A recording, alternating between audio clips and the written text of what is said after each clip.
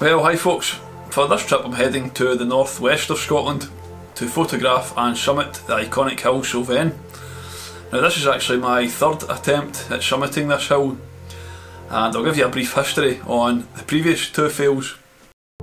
This footage was taken in April 2018 when myself and my mate Sean canoed along Loch Yeti with the intent of climbing Suilven. But as you're about to find out, the weather took a turn for the worst and we had to abandon the full mission. The following morning we woke up and were paddling directly into a headwind. You can see the streaks in the direction that the wind was blowing, and that was the direction that we were paddling in. So we had to leave the canoe and anything we couldn't carry and set off on foot, walking the 5 miles back to the car across some pretty treacherous terrain. So 2 weeks later we went back and retrieved the canoe, and luckily it was still intact with all our belongings, but we never gave ourselves enough time to climb Suilven. Such a good feeling. Yeah, so mission aborted on both of those trips. We did however get some lovely images, especially at night. It was very clear and we got some lovely astro shots. So that brings me to this trip, where myself and my brother-in-law and shooting partner Ross went up to conquer my nemesis, and man, it was well worth the wait. The conditions we got were incredible, and I've come away with one absolute belter of an image that I've been dying to share with everyone. Anyway, without further ado, let's get into this video.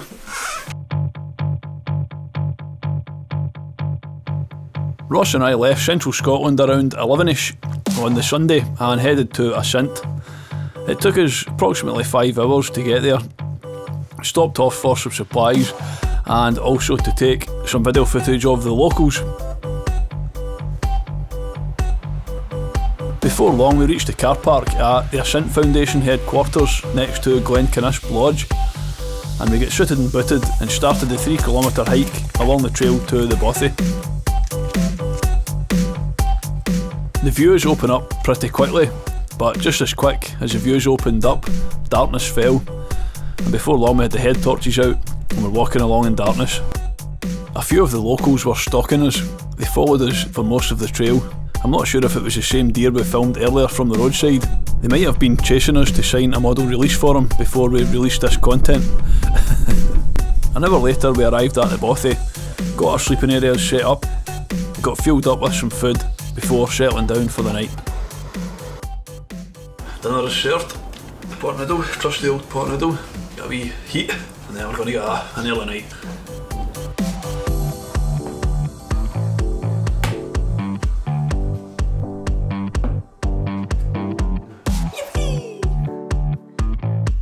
Well, Ross might have won the darts, but he certainly celebrates like a little girl. I spent an hour or so shooting some time lapse, and you can see how bright the moon was. It was nearly a full moon. It was illuminating all the clouds and parts of the landscape at times. It was absolutely spectacular.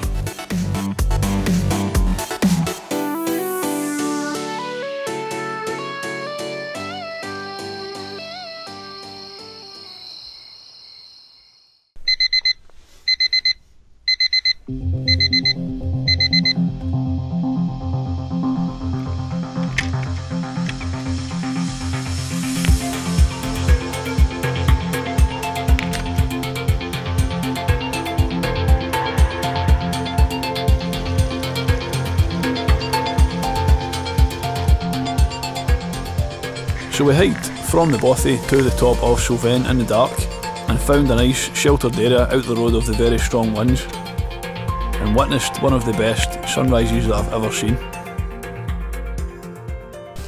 Well, that's us at the top of Suilven.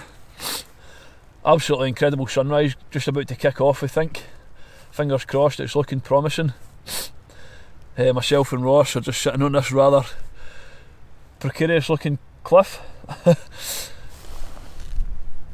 Try to get a bit of shelter from the wind. It is very, very windy. It was forecast for 85 mile/h winds, so we've got a bit of shelter behind us, a couple of rocks here, but it is still blowing a gale. Very cold. But man, this is absolutely insane, honestly. It's up there with one of the best views I've seen on a hill. It's absolutely incredible. Third time lucky. Brilliant. I never brought the video camera tripod, so I've got this balancer in my bag, hence the reason I'm a wee bit awkward. Hopefully it's not blown about because I can see all the grass blowing round about it. But man, absolutely incredible. 5.5 hour drive, overnight in a bothy, freezing, all worth it for this exact moment. Perfect.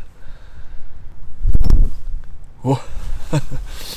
In between taking pictures, I was frantically moving the video camera around, trying to get it level on my rucksack without getting blown off the cliff, which as you can see proved very challenging.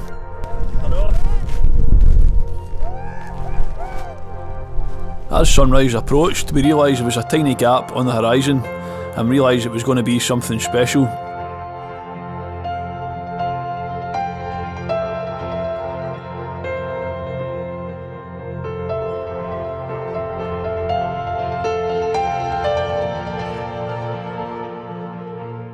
As the sun rose, the conditions kept improving and getting better and better.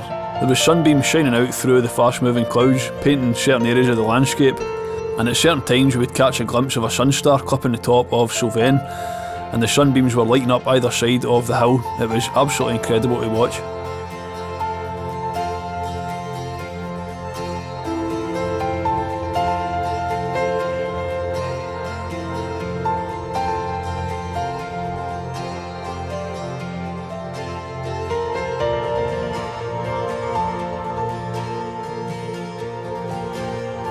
So here is the final image. It's definitely up there with one of my favourite photos I've ever captured. It certainly was one of the most breathtaking views and sunrises I've ever witnessed.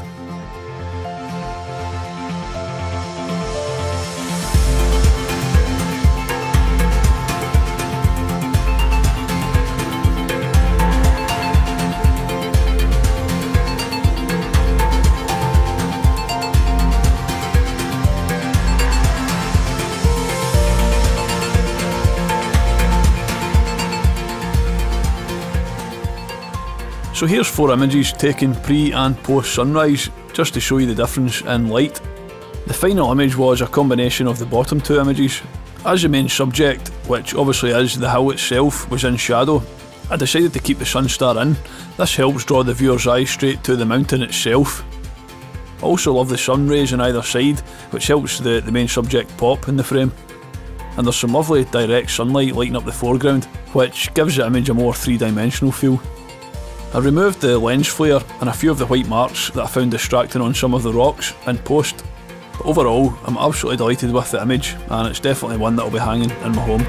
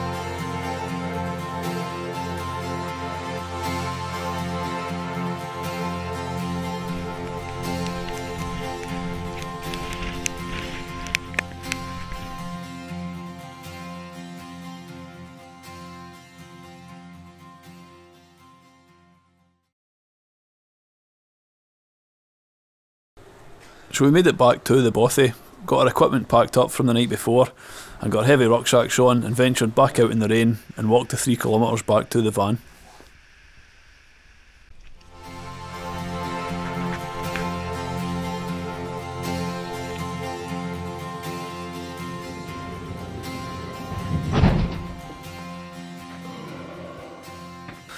Day 1 was a success and we both finished on a high. Now, to finalise the day, we headed an hour south back to Ullapool and went in for a quick shower at the local showers and went into the chip shop for some dinner. Now, I can't recommend this chip shop highly enough. The 3 times I've been up, I've paid it a visit, and the chips are incredible, nice and crunchy. That's because they're double fried, so they're probably twice as bad for you, but they taste excellent. Now, some people might think it's crazy driving 5 hours north to take a couple of pictures and drive back, but this chip shop is actually so good that I've been that close to driving up 5 hours and buying a bag of chips and driving home. Anyway, the plan for day 2 was to climb Stac Pollaidh, another iconic hill in that area. So after we finished our haggis suppers, we headed north again and set our alarms, getting ready to get back up at the crack of dawn and do it all again the next morning.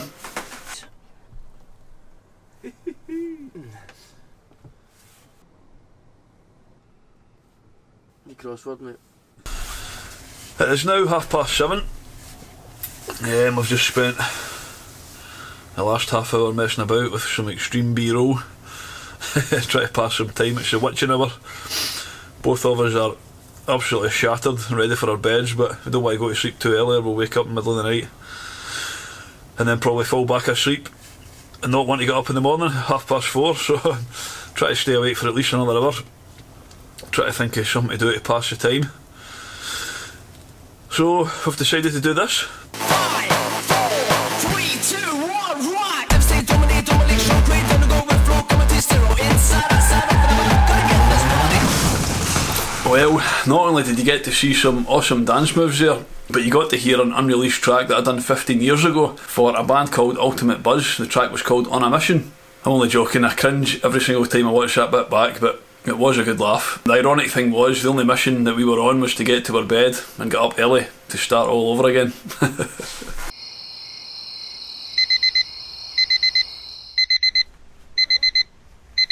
Good morning, folks. Self and Ross are started the hike up Stac Pollaidh. Right from the car park, it's pretty steep. We're about to get even steeper. Not gonna lie, legs are really heavy today. Knackered, we never really slept that well last night. Ross was up coughing quite a bit and I was snoring apparently, which kept him awake. I don't believe him, I never heard that. We're going to struggle on up here and see the weather's not looking that great at the moment, pretty cloudy. May as well get up, we're here anyway. And we're doing it.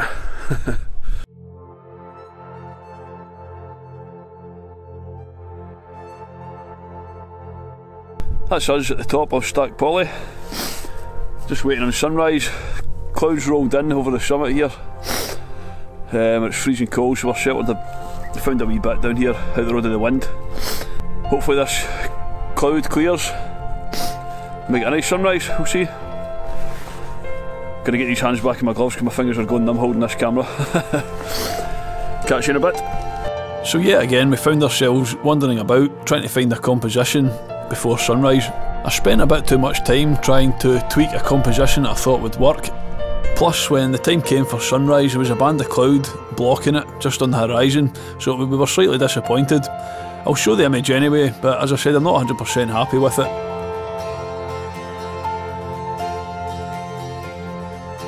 Now, don't get me wrong, it's a lovely scene to look at, but compositionally I'm not happy with it. I should have probably got my long lens out and homed in on some of the more intricate details like the clouds swirling about the peaks in the background. So apart from a band of cloud blocking the sunlight coming through on the horizon and a combination of tiredness, hunger, and we kept comparing yesterday's conditions, which were obviously out of this world, we decided to call it a day. We had a leisurely walk back to the van and just appreciated being out in this wonderful landscape.